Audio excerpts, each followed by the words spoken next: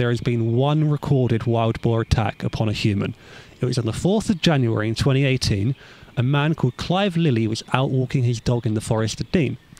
Now, what Clive reported happening is a boar was in the bushes, it jumped out of nowhere and bit off the tip of his finger.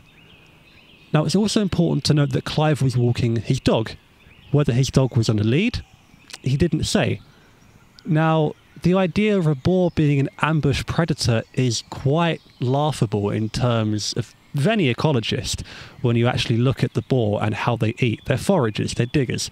They're not predators. They don't attack unless being cornered by something like a dog.